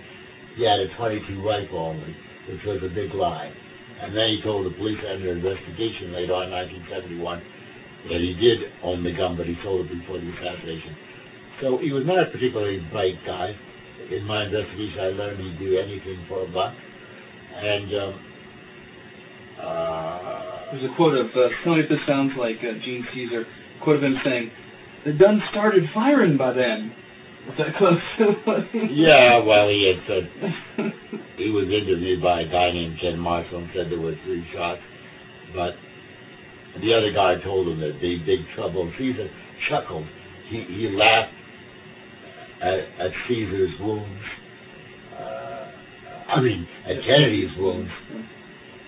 And he chuckled, well, maybe Jack Mayer, who predicted there'd be big trouble, or something was going to happen that night, that maybe he knew something I did. And Caesar has something in common with Lisa Pease, who chuckles and giggles at everything she says, and claims today in a book report that Sirhan fired flags, which on the face of it is stupidly. Well, millions of people are interested in John Kennedy and Robert Kennedy, the person, and the Kennedy family, and Teddy Kennedy too, and just what they were like. And what were your interactions with RFK and John Kennedy or Teddy Kennedy and the Kennedy? I think people would be interested in knowing exactly what. At the Biltmore Hotel, which was the headquarters for John F. Kennedy, and he was coming out of the office. I stopped and talked to him briefly, and I'm holding some lifesavers, so I said, would you care for a lifesaver? I saw him doing the campaign trail with a photograph of myself at the audience with him, and then when he was at the Ambassador Hotel 2 nights before the tragedy in Coconut Grove, he went to a rally in a court, and he stood up before the crowd, made a rally speech, and I said, Senator, you don't need lifesavers tonight. You don't need a lifesaver. You've got all these people behind you. And he laughed. After the assassination, one of my tapes was finished, which was the first published entity contrary to the Dan Moldea book, which said this erupted in an alternative news paper, the Free Press. It erupted first in my tapes, the audio report, my investigation during 68, 69, we really killed Bobby Kennedy. I took the tapes to Senator Kennedy's office, and his press secretary, Dick Train, turned and said, we don't care, we didn't care less, go to the police. It was too sensitive a subject. Teddy Kennedy was being threatened with death letters. He had been in Chicago. I went to the Kennedy. I met them in New York, including Jeff Greenwald, who became a television commentator, and Jack Moonfield, who a researcher, writer, that's designing the Committee to Investigate Assassinations. It all come out in the Ted Charach Odyssey, in the Jim Hecker report, Termination 2, on the RFK assassination. So this was a bewildering story. Teddy Kennedy didn't want to have anything to do with it. I met in later years with his friend, former Senator Tunney, and he said even though Kennedy was skeptical of the facts in both assassinations of John and Robert Kennedy, he didn't want to touch it with a 10-foot pole. It was too deeply a sensitive subject, and he couldn't handle it, and it was for others. And I went to him, Alan Lowenstein. So I left Kennedy's office, and I had an opportunity to play the tapes for Bobby Kennedy's secretary, Frank Mankiewicz. And he said, you can't do this alone, Ted. You're going to need help. You'll get help. But never did come. Lowenstein made a promise to me, Robert Vaughn's home, on July the 3rd, 1973, that I would get support and he would come out front. But when the film opened to great reviews second time, Lowenstein was nowhere to be seen, and he stayed undercover for a long time, for a year, until Harper's Magazine, through the resourcefulness and tenacity of Betsy Langman and editor Louis Lapham and hiring Alex Colbert, an author, they got the story, who really shot Bobby Kennedy. And Lowenstein brought in his pal Paul Schrade, and they went public in press conferences in New York and Los Angeles. And they began to ride their own separate horse, white horses. And Paul Schrade said, well, we were on parallel courses with the same goal, but I guess working from opposite ends. There was never any unity in the assassination research community. Always disunity, rivalries, jealousy, pettiness, and that's what contributed to the downfall, and especially the attack on the attorneys. And one attorney, Luke McKissick, deliberately and intensely, he was up against Soran for years, tried to sabotage the Soran case and the second gun development, and undermine me. And another attorney, Roger Hansen, handled it in incompetent way. Luke McKissick was the attorney that was the saboteur, and the other attorney, currently Larry Jeter, he practiced what I would say mad law. It's a topsy-turvy case beyond belief. He's thrown everything but the kitchen sink, including the mafia and the Vietnam War, into his wrist. And he has gone nowhere, and he will go nowhere. It's most unfortunate. You know, so the problem in capturing, trying, and convicting and locking in prison Thane Cesar is that what person would be responsible to do this? The Los Angeles County District Attorney now, Steve Cooley. I mean, this is a person who went to a male-only Jesus-based school. It provides no data on the number of charges, convictions that he's done. But I think if they did, the people would find that there are 0 warrants for violent crime and infinity warrants for sex and drug-related crimes. I mean, for example, this is a person who charged Paula Poundstone, not Thane Cesar, with a crime, and then Pee Wee Herman with child pornography, not O.J. and Company. So I mean, here's a person who doesn't care much about. Well, he is the latest of a district attorney. He's not going to do anything which would sour the reputation of the office of the district attorney in the Los Angeles Police Department and give law enforcement in California at the highest level, the Attorney General's Department, all a black eye. A black eye. And also for being honest and arresting things. I think it would be. So you have Joseph Bush, the late district attorney, and Evel Youngers, the late Attorney General, that prosecuted Sirhan, all part of the alleged cover-up. Yeah, they're brutal Christian, far right-wing or conservative Republican people. And they don't want the truth out, and they're really going to be judged by history. And when the Ted Charach story comes out in the Jeff Hecker report, I think it'll blow them away, and everybody else too. I'm taking off the gloves. I'm not handling this with silk gloves. There's plenty of blame to go around to share. Paul Schrader has done an admirable job of trying to get grand jury interest, but I wanted it before a congressional committee. By the time Paul Schrader got together with me again, it was a failed process, and Lowenstein was shot dead. His aide and top man Friday, Greg Stone, had committed suicide. It's a strange, weird, and puzzling story. What person would want to be district attorney? I mean, it's too much thing based on one person. There's other district attorneys that could have. Betsy Langman had gone to Reiner, the other Ira Reiner district attorney. Nobody had the guts to take this on because it would smear the truth would smear the entire office of the district attorney. They prosecuted Sirhan. They wanted a simple case. Sirhan alone killed Bobby Kennedy. There was no conspiracy. And let the case die and rest. And along comes Ted Charach and tells them differently. And they didn't like it. They hated me for it. Yeah. And then the other authors that came in the 1980s, they were jealous of what I had accomplished, so they tried to write me out of history. But I'm proud that I got the establishment. Even Time magazine attacked me with photographs and a whole page devoted not in the law page, it was in the law page, surprisingly enough, not even in the press page or the movie page. You didn't have publicity. The review of the second gun.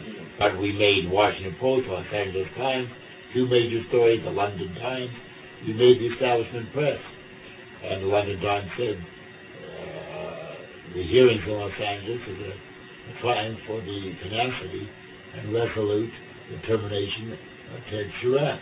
And of course the effort, a great deal of credit goes to Paul Schrader to get them to refire the gun under the auspices of Ballard Lowenstein and the articulate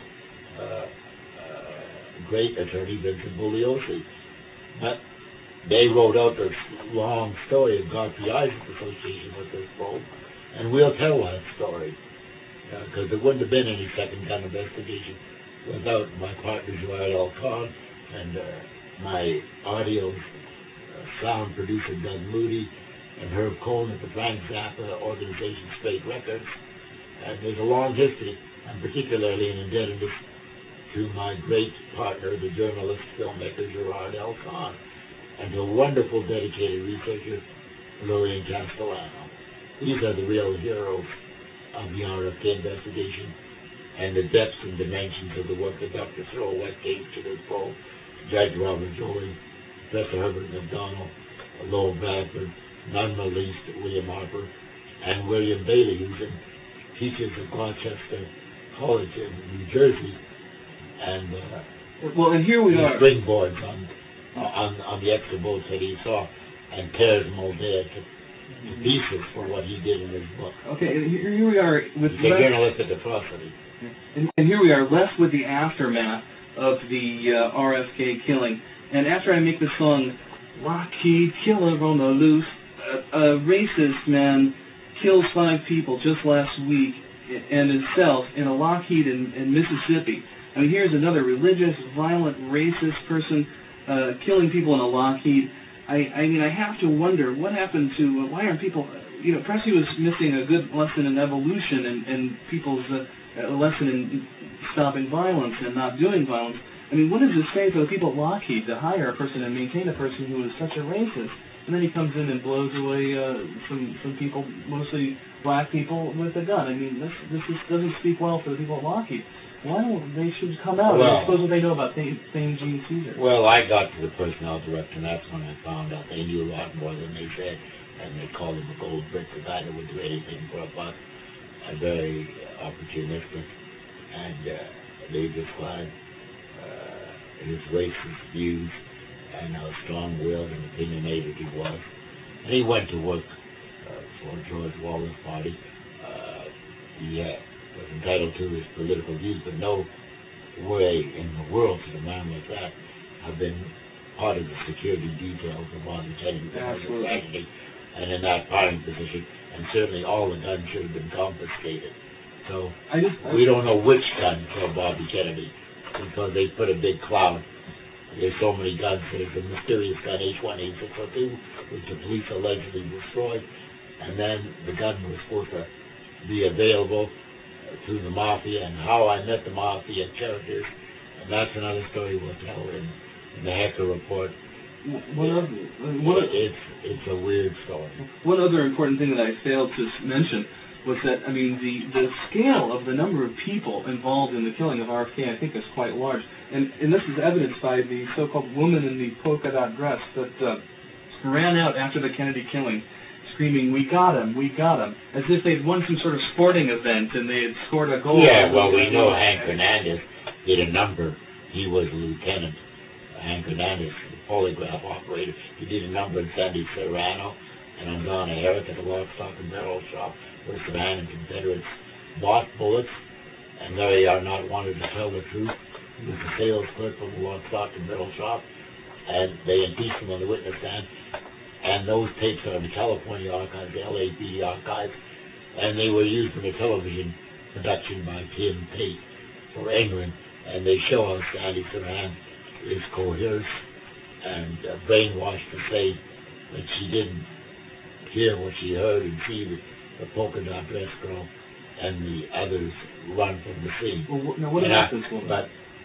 Well, I will tell you that a lot of people are in for a big surprise, including Dan Moldea, when we break the startling news on the polka dot dress girl in the termination to Robert Kennedy, Jeff Hecker report, Ted Charach saga, in this outstanding book report, which I'm plugging today, but which will reveal phenomenal details of the polka dot dress girl and proof positive that there was such a girl. So that's coming. So you have evidence that the polka dot girl exists and was a real person. Yes, contrary to what Dan Moldea says in his book and on his website. And we have a lot of surprises coming from Dan Moldea. Can you say what you have learned about this woman in the polka dot dress? Was she sort of somebody's a female, a trophy wife or something? Well, she was, in my opinion, the handler of Sirhan. It's interesting. Among the many witnesses I interviewed and recorded in 1968-69 for my album, Who Really Killed Bobby Kennedy, it was Dick Lubeck, and he knew that she escaped through a China Airlines San Francisco. And Fernando Fora, another top-notch investigative reporter on the Polka Dot Dress Code Trail, he had 19 witnesses backed by Life magazine.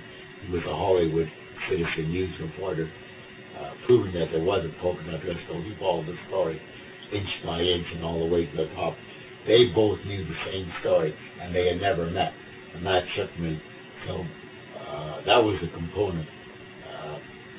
That she was moving around with him. She was supposed to be the bad woman, allegedly, from the Middle East, but was in the Pasadena area with other suspects. And who these suspects may or may not be, all revealed in the RFK report. And this woman was a relatively attractive woman. Did she have yellow hair? Is this true? Or no, that was a phony story. Because I interviewed Valerie Shelton. She was on a quest. The girl that day was described by George Green, Booker Griffin, and other witnesses to Fernando Fora and myself. Was a swarthy girl, dark complected hair, and had a large nose. And a dress that looked like polka dots with ruffles. But we'll tell you more about that, like in the book report. Okay, I'm going to end this portion of the interview after asking this one question, and we'll continue on with your permission, with these other questions on other famous assassinations. So after the killing of JFK, Martin Luther King, why weren't there 20 cameras and microphones, 15 robots, and a small unarmed army of humans to protect RFK? Is this idiocy on the part of the liberal humans? Well, the Warren Commission, whatever you think of it, and there are many detractors, never recommended security personnel, Secret Service for presidential candidates. Later became part of congressional law, but by executive order, after the assassination of Bobby Kennedy, Lyndon Johnson, the president, ordered it. But the LAPD falsely said that Bobby Kennedy didn't want any security. It's not true. And our source is John Kennedy's press secretary, Pierre Salinger, whom was interviewed for RFK Productions and Cry for Justice, which was the production company formed 10 years ago to find Caesar's son and to go on the air for a 2-hour special. So you're talking the 21st century. Yeah, this is true. This was 1968. Yeah, and there was not secret cameras. And ABC had an open microphone. Visual Broadcasting Company, Andy West, had his tape on. Our reporter, Jeff Ben, had his tape going. Little slapnicks. I'll reveal more about him. His film, he was afraid what happened in Dallas. He had gone to Dallas. The film disappeared. So he ran out of the kitchen bathroom. He never revealed that he was in there recording. As I say, his camera dropped. But I am one of the few persons in the world that heard his recording. And Michael Ecker, under the auspices of Judge Robert Trolling, they did acoustical sound analysis of the bullets. And there definitely is at least 10 shots. But we know from ABCXYZ's account that there were 12 shots. 5 shots deliberately, intentionally from Sir Hans gun out front, and 4 shots allegedly from Caesar from behind. That's the story, and there's no other way to look at it. It seems obvious to me, especially in light of the Noguchi autopsy report. I mean, it had to be Gene Caesar, but that's obvious. Well, there had to be a second gunman, as William Castellano wrote in the famous article in the Los Angeles Times. Not in the Los Angeles Free Press, the alternative newspaper, but which I had the whole story on tape, which I brought to Washington, D.C.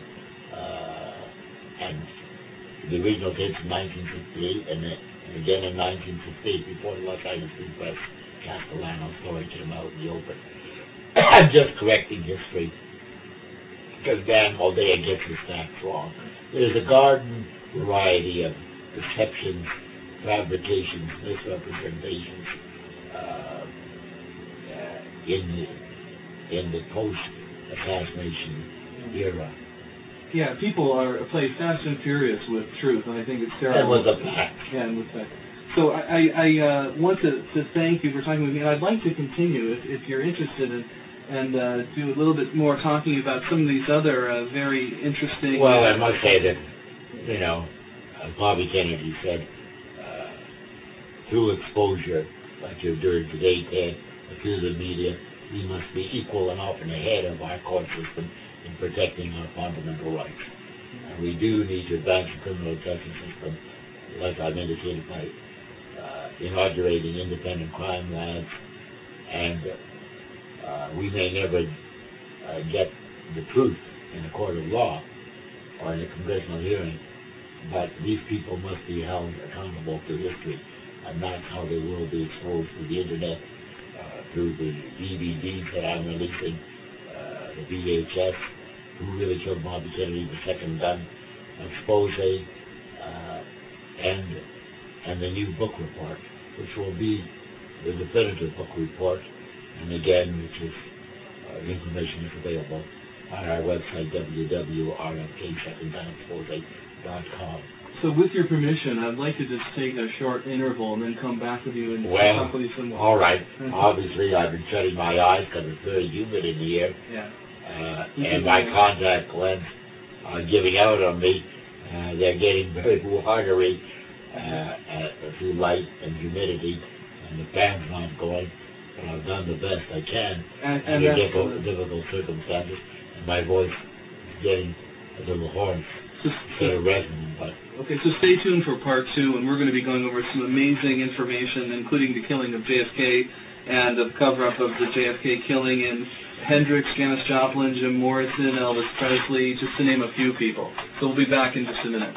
Well, I think that Ted doesn't want to talk about the killing of John Lennon and many of these other people, because he feels he's not really the professional. He doesn't know enough about it, and... I think that's fine. I really would like to bring this to you people, and Ted says that I should make a video about this, and anything I say, of course, is only speculation, but I think I'm going to do that and go through each of these killings, because I think that the people in the USA should be aware that there's much more behind many of the killings of fine people and nonviolent leaders in the USA than they may be aware of. And but for this interview, we got quite a large amount of Of course, you can go with the researchers into the Martin Luther King tragedy, which is something. There's a whole exhibit of conspiracy theories, and there's many books. And then you have the John Lennon story, that terrible assassination. And you have the shooting of Ronald Reagan, the attempted shooting of Gerald Ford, and the rock musicians, mysterious death. I'm not saying, but there's a lot of people that speculate, writers and researchers. Some have done a lot of research, and they put out books, or they put out storylines. University students have met with me over the years, and in Santa Barbara, they put out booklets on this. This thick one is Tory Doll. There's all sorts of... Tory Doll. Well, that's his name. Oh, I see. And he went on... Tory Doll. No, Tory Doll. Oh, Tory Doll. He did a lot of research with another student. And it was a thesis for seminar. And at the symposiums, when they have the anniversary symposium, like they will at the 40th of JFK in Dallas, Texas, and at Dr. Cyril West's symposium in Pittsburgh, people will arrive with different viewpoints. Some are scholars, some are researchers, some are journalists, some are invited guests, some are just curiosity seekers. They'll have their point of view. Now, you have certain strong viewpoints on life, on social justice, on truth. Yeah. And what I wanted to get your opinions on that. Well, that's why I invited you. Violence in the USA, I mean, and and sexuality and these other very controversial. Well, let's look at it this way. Some towns are built in marble, and some are built in steel, and some are built in steel. But only one is built in magic. Only one is built in green. My world of Hollywood. To take you, Ted, you come here to Southern California, from Fairfield, New York, and our voices flying up to catch a breeze. A lot of people get caught in their ideas and their dreams, and they get torn apart by these ideas, and they tear their dreams apart. And They tear themselves apart too. There are a few others that need love, but they need the whole world as well. Well, I think They only everybody get on the world, platform. They all need love. And they'll talk about unidentified flying saucers, religion, assassinations, killings. But we all try to catch the dream. So beyond what lies beyond your world of dreams. Well, I'm a total realist, and we live in a universe and in a star system. More than just a world, we live in a star system, and we're going to be moving out to the moon of Earth and to Mars and to Alpha Centauri, the closest star. And I'd like to talk to you about that. And where is the science? We need a history of science. Yeah, well, one day you'll get the dream. I think that you. Well, that's very good, and there have been cover stories and commissions, and I think that you spent your young years studying this and coming to strong viewpoints, and I think you should articulate this for your website and get people to think. You know, my life is one constant video from 50 angles, I think, you know. So, and I come from a long line of bastards named Ted. So that's another thing. And listen, I want to thank you now and officially end this interview. Well, I always say... Go ahead. Right, it's been my pleasure to do this interview and be here with you. In this world there are no strangers, only strange people anxious to meet. So, if we're related, we'll meet again and again, probably on the website. What's your website? TedHuntington.com. All right, now you've got mine, RFK.TedCharach.com and RFK.SecondGunExpose.com and RFK.SecondGunExpose.us. And may peace and love and success rule the universe, be with us. Right. And here we are, all made out of light. We don't really go anywhere. The photons just travel through the universe. So I like to think that maybe our photons will bump into each other somewhere outside in a different galaxy, maybe Andromeda Galaxy or something. So thank you very, very much, Ted Charach. Ted Charach. You remind me of the George Noory show that inherited the Art Bell show, and he has all these topics. You know, you'd be surprised what happens when you arrive in Dallas. There's people that are saying Kennedy was killed by a flying saucer, by agents of the Mossad. Unbelievably inaccurate. Well, all these stories.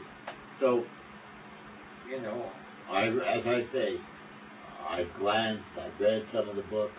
Vincent Bugliosi coming out with what he thinks will be the end-all of all books, taking on all the people that say there's a conspiracy, John F. Kennedy.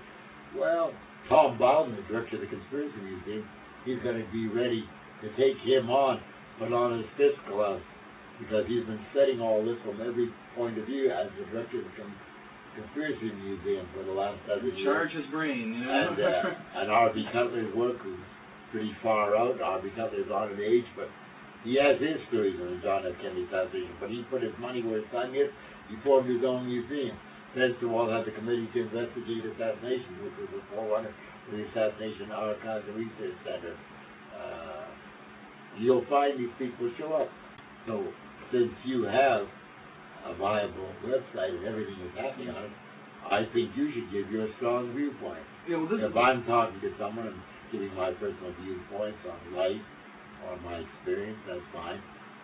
I can't tell my entire story. It's mind-boggling, but I will tell the story to the best of my ability in the Determination 2 RFK Jeff Hecker report, which is a spotlight on the Ted Charach story and my destiny to be involved as a key player in the Robert Kennedy tragedy and the post-happening as a result of that horrific assassination.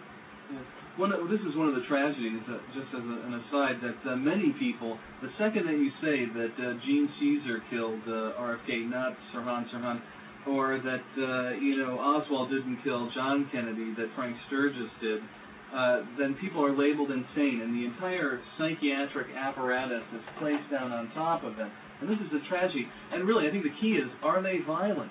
I mean, they want to kill the messengers, and as you've indicated, some of the messages are speculative, some are very valuable information.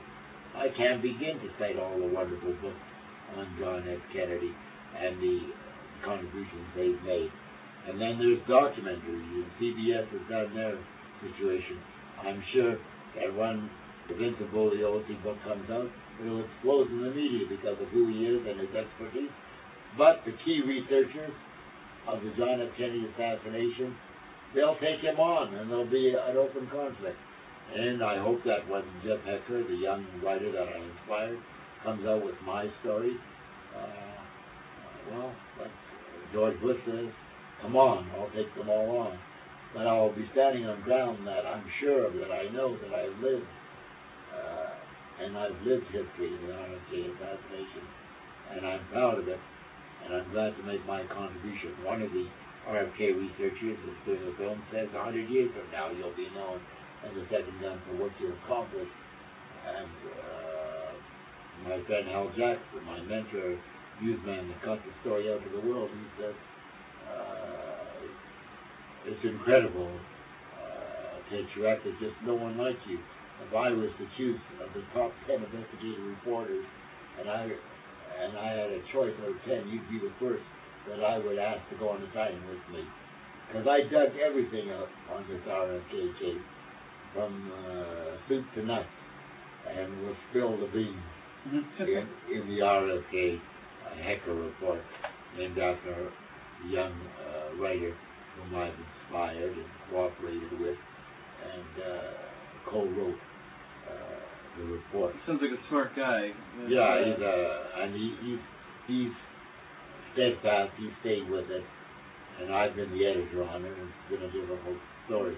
But just like you at least have a website, so I think you have the ethical obligation to bring your viewpoint on whatever you want to say. Absolutely. And I'd like to end this interview just by saying that long live peace, stopping violence, pleasure, truth, and justice. And Ted Charach. Well, thank you very much. And as Teddy Kennedy said, he didn't want to have his life taken because Bobby Kennedy was a non-violent person, and he didn't believe in violent execution. So this thing will judge the Robert Kennedy case, I'm sure, and Sirhan deserves justice, but he owes a remorseful reply to Teddy Kennedy, and Teddy Kennedy pleaded on behalf of the Kennedy family for Sirhan's life. Sirhan has not, in my opinion, done the correct thing. If he wants public opinion on his side, he owes an apology to the Kennedy family, to the American people, for helping defranchise millions of voters, which would have probably been a Bobby Kennedy era. And instead we have the legacy of the Robert Kennedy assassination and the conspiracy and the cover-up. And we'll move forward with strong and active faith. Keep up the good work. Ted Hutchinson. Right? Huntington. Huntington. We'll get the name right. Huntington. I like the Huntington Library. That's a good name. Yeah. Right. It's on the Declaration of Independence. So, okay. Thank you very much. Thank you.